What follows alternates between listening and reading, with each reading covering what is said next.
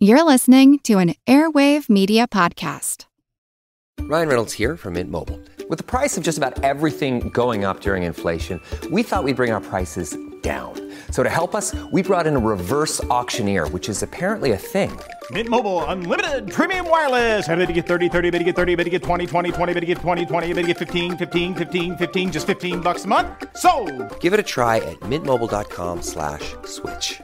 $45 up front for 3 months plus taxes and fees. Promo rate for new customers for limited time. Unlimited more than 40 gigabytes per month. Slows full terms at mintmobile.com.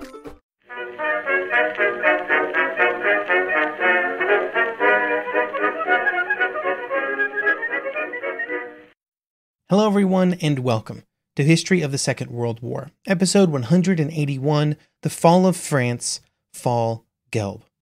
This week, a big thank you goes out to Quantic Potato and David for choosing to support the podcast by becoming members. You can find out more over at historyofthesecondworldwar.com/members. German plans for an attack in the West would originate in the last days of the fighting in Poland. With the Polish military clearly defeated, units began to move to the west both to defend the western frontier, but also to begin preparations for an attack. On October 9th, Hitler would issue Directive No. 6, which stated that the goal of the upcoming German attack was to, quote, defeat as much as possible of the French army and of the forces of the Allies fighting on their side, and at the same time to win as much territory as possible in Holland, Belgium, and northern France, to serve as a base for the successful prosecution of the air and sea war against England, and as a wide protective area for the economically vital Ruhr. End quote. It's worth pointing out that these initial goals did not speak of the defeat of France, only the capture of the Low Countries and then pushing the French back away from the Ruhr region. The planning by the German General Staff would then be based around these objectives, but those initial plans would not be the plan used by the German military in May 1940. Instead, the plan would evolve from a relatively conservative plan from late 1939 into the bold thrust through the Ardennes that would eventually be executed. This episode is going to look at that evolution before discussing the German forces available for the offensive. This period of German planning is a great example of how quickly some of the German planning came together early in the war, as the final German plans for Fall Gelb, or Case Yellow, would be developed starting in mid-February 1940, giving them just weeks to formulate these plans, after scrapping essentially all of the earlier planning in pursuit of new and bolder objectives. The result of this change and the quick reorientation of German plans would catch the French completely off guard, a surprise from which they would honestly never really recover. When the first draft of an attack on France was written up in mid-October by the German General Staff, the results were very conservative, bordering on a bit boring. At a high level, the plan was to attack the Netherlands, Belgium, and Luxembourg, with the primary point of German effort being the forces that would march through the center of Belgium and towards Brussels. The attack would then, using a concentration of most of the available armored forces, push southwest towards the River Somme. This was not designed for any kind of knockout blow against France, and had the goal of simply pushing back the French forces and taking over some amount of territory, which was in line with Hitler's instructions and the believed capabilities of the German forces. At this early stage, the germ of the eventual plan was already present though, because there were two armored divisions positioned further to the south, with one position to attack through the Ardennes, while another focused on attacking the very northern section of the Maginot Line. When these plans were presented to Hitler, he was not very impressed. The attacks were not exactly the kind of bold plan that Hitler often liked to see. And in the case of these early drafts, he's not wrong. It's important to state that these plans were not a mirror of the Schlieffen Plan from before the First World War, involving kind of a wide sweeping attack through Belgium and towards Paris, but they did share that earlier plan's starting point, an attack into Belgium. The risks of this plan would be emphasized after there was a war scare in France in mid-January, which would see the French army put into readiness for a march into Belgium. This seemed to confirm to the Germans that a major part of the French plan was to concentrate forces exactly onto where they were planning to attack. This information would have both short and long-term ramifications. On the short term, the next version of the planned attack would increase the number of armored divisions in the Ardennes from 1 to 2, so that they could advance on Sedan and ensure the protection of the German left flank. This would be incorporated into the third major draft, which was presented on January 30th. On a longer time frame, the information gained in mid-January would play a major role in a complete shift in German planning, a change that had really been building since the very first draft for the attack was presented in October. Hitler had never been pleased with the conservative nature of the plans, a frustration that was just amplified by the fact that he felt that the army leaders were sort of to blame for the delay of the attack until the spring of 1940, instead of it being launched in October or November of 1939 when he had really wanted it to happen. And now he wanted a more radical and aggressive plan, and it would be provided by a man who would become one of the most famous German generals of the war, Erich von Manstein. Manstein was, in early 1940, the Chief of Staff of Army Group A. Army Group A was not the primary point of German emphasis and was instead positioned along the area to the south, along the border of Luxembourg and the Ardennes Forest. From the period starting in roughly October 1939 through the end of January, Manstein would write up 7 memorandums outlining the plan that he believed that the German military should use in its attack on France. During this time, he would be able to consult with General Heinz Guderian, who was the commander of the armored forces assigned to Army Group A. They would have their headquarters in adjacent hotels, and this allowed them to have several conversations over the months, with Guderian being one of Germany's leading armored warfare theorists and practitioners. This was important because Manstein's plan was nothing less than a complete rewrite of what General Halder at German High Command was proposing. Instead of making the main effort through central Belgium, Manstein wanted to use that area simply as a diversion, playing on preconceived notions of the French leaders.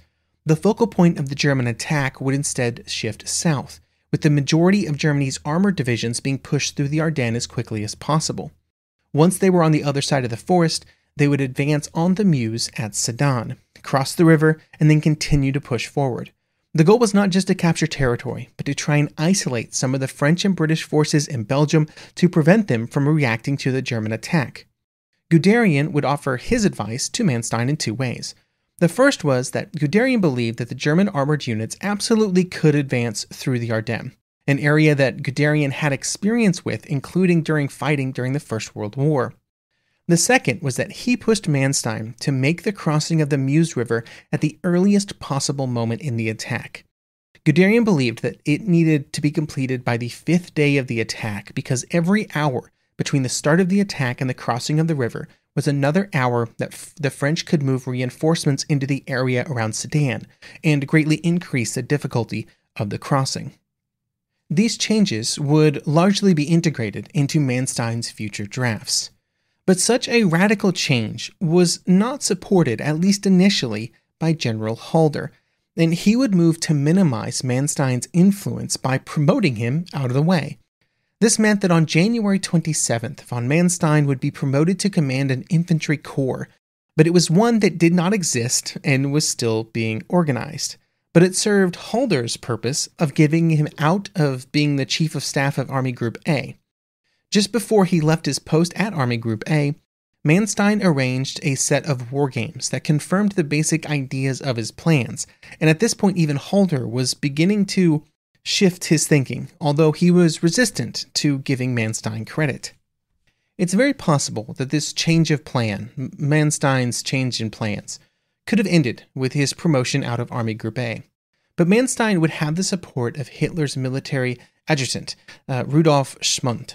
Schmundt had visited Army Group A's headquarters in January, which resulted in him hearing of Manstein's plans. He would then meet with Manstein in early February after his transfer, and during their conversation, Manstein would provide further details of what he'd kind of worked out over the previous weeks, and criticisms of what was being proposed by Halder and the German High Command up to that point.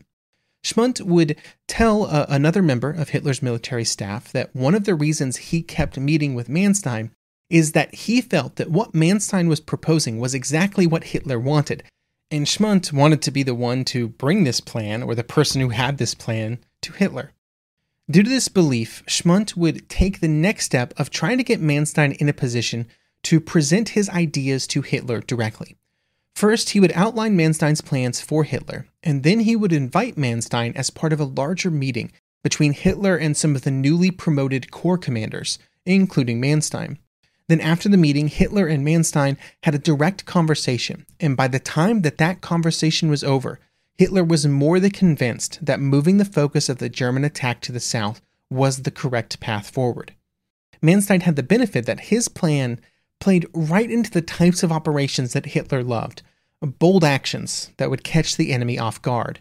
There were risks, especially around the possibility of French flank attacks, but Manstein, even more than Hitler, believed that these risks were worth it, and that the speed of their action would prevent a proper French reaction from taking place. Fortunately for Halder, he had already been working on his own version of Manstein's plan, which retained the high-level objectives of Manstein's suggestions with the shift of German effort to the south. But there were some key differences between the Manstein version of the plan and Halder's. Halder's changes would be represented in the fourth major revision of Fall Gelb, the case yellow for the attack on France. There were very important differences between the two plans, though, especially around the speed of the planned advance and the final objectives of the attack. Within the German army leadership, there was a fundamental difference of opinion about how quickly certain military objectives could be accomplished in the new world of armored warfare. On one side, you had men like Guderian, who believed that he could cross the Meuse in 5 days, or even less, while on the other, you had men like Halder, who took a more conservative approach to the plan, believing that instead it would only be on the 9th or 10th day that the Germans could realistically cross the river. One of the reasons that Halder believed that it would take so much longer was due to the difference in speed between the armored and infantry forces. Guderian believed, as Guderian would almost always believe, that all he needed was his panzer divisions, and he wanted to go as quickly as possible. But Halder believed that the Meuse could only be crossed after the infantry arrived at the river to assist in the crossing. If this was the case, then the difference in days between when Guderian and Manstein believed that the river could be crossed and when Halder believed it could be done was almost entirely down to how long it would take the foot-slogging German infantry to be in position. This then greatly impacted what both groups thought they could achieve after the river was crossed, with Manstein believing that the objective of the German attack should be to use their armored forces to push on as hard and as fast as possible, all the way to the North Sea coast if they can make it, cutting off any French and British troops to their north. Halder initially took a more conservative approach, although he would eventually be convinced to seek out more distant objectives. Although these differences in opinions about how fast and how far the attack should be executed would continue after it had been launched. We'll be talking about it for several episodes. While I have been focusing on Halder as well, who was the chief of the general staff and who was ultimately responsible for the performance of a plan, it's worth taking a moment to say that Halder was not the only voice of concern among the German military, with other leading officers also voicing his same concerns, primarily around how the plan went against some of the sort of basic tenets of military operations. I will just focus on two of these here. The first sort of person who voiced concerns was General von Bock, the commander of Army Group B. Although his perspective is slightly muddied by the fact that he was the commander that was losing his central place in the German offensive. He had previously been the focal point of the entire German effort, and now he would just be a distraction. But regardless, the feedback that he would give towards the plan was, quote, "You will be creeping 10 miles from the Maginot Line with the flank of your breakthrough, and the hope of the French will watch inertly. You are cramming the mass of the tank units together into the sparse roads of the Ardennes mountain country, as if there were no such thing as air power. And you then hope to be able to lead an operation as far as the coast with an open southern flank 200 miles long, where stands the mass of the French army?" End quote. In a similar vein, the commander of Army Group B, General von Rundstedt, who had originally been a supporter of Manstein's plan, would begin to preach caution as the day approached. His views were echoed by his chief of staff, General Soderstern, who would write on February 22nd that, quote, "I'm not convinced that even the reinforced panzer and motorized units will manage to force the crossing over the Meuse in the kind of breadth that is necessary for operational purposes. Yes, I doubt, to begin with, that they will be in a position to cross the Meuse River, even only here and there, holding the bridgeheads thus gained until the following infantry division would be able to make room for an operational exploitation featuring the necessary breadth and depth. But even if that should come off successfully, the panzer and motorized units by that time will be so exhausted that sending them deep into enemy rear areas will no longer offer any chance of success." End quote. In both cases, the skeptical German officers were concerned primarily about the French reaction to the German attack. They would claim that those who favored the aggressive plan were underestimating the French army. But as it would turn out, even the most optimistic of German plans was probably still actually overestimating the ability of the French to react to the situation that they were about to be in. And that's why, looking back sort of with hindsight, some of these more conservative German generals seem too conservative. They seem to kind of be out of step with where warfare was in May 1940. But so much of that comes down to the fact that the French just did not react correctly. And so these generals were assuming that the French would react competently, or they would react in the same way that the German leaders would. And if they would have been able to put together a coherent response to what was about to happen, then there were real risks to the German plans. The French were just unable to sort of take advantage of any of those risks to put the German units in a bad position. And it would really be telling over the course of the campaign. And so history would prove that men like Manstein and Guderian, with these really bold and aggressive plans, were right. They were advocating for the correct path for the German military in their attack on France. But in February and January and March 1940, it seemed far less certain that they would be successful.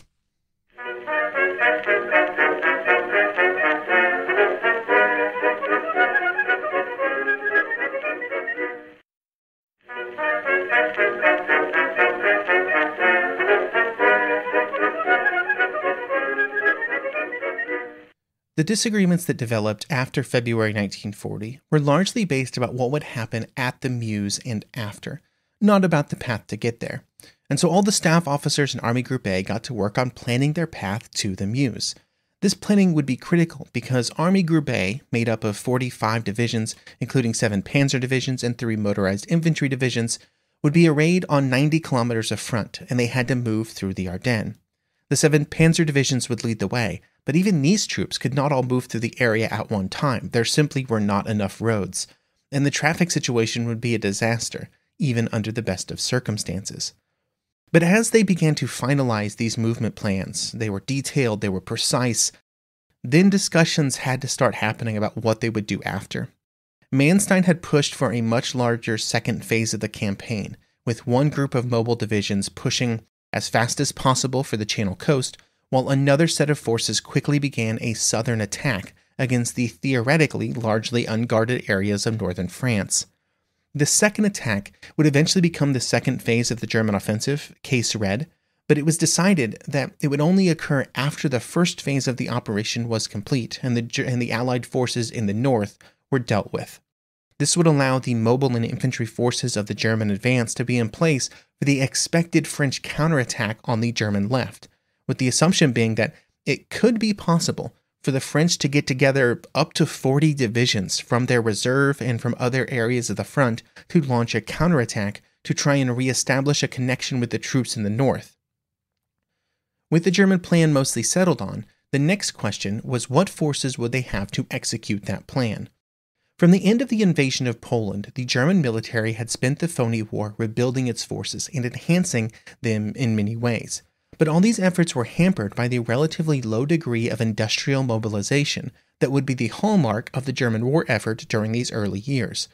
This resulted in a far smaller output than what would be present in later years, and the output that was present was also structured and planned in a way that I guess is interesting in hindsight.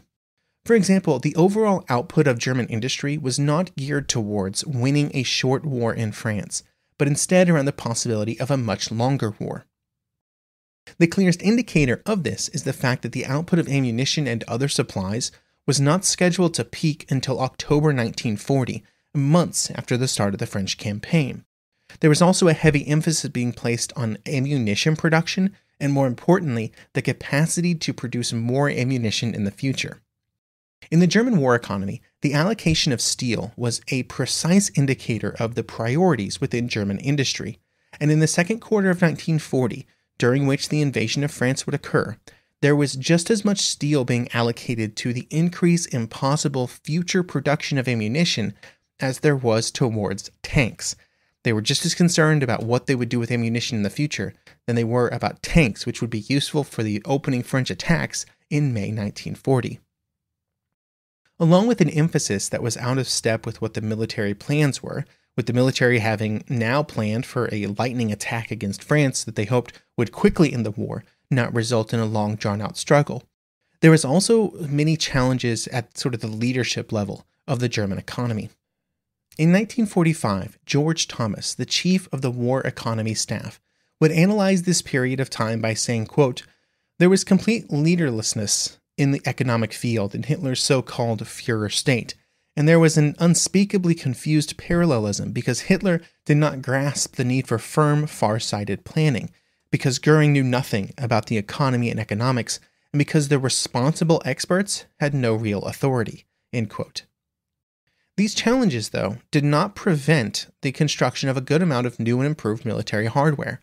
This would allow the equipment lost in Poland to be replaced along with the expansion in several areas of the German military. One example of this would be the Luftwaffe with its new Ju-88 bomber, which would be just one part of the very large number of bombers created during the Phoney War, with around 1,600 of the 2,100 aircraft built during this period being bombers. The Ju-88 was a major improvement over the previous version of German bombers and had been available only in limited numbers during the Polish campaign and would have a much bigger presence in the skies over France.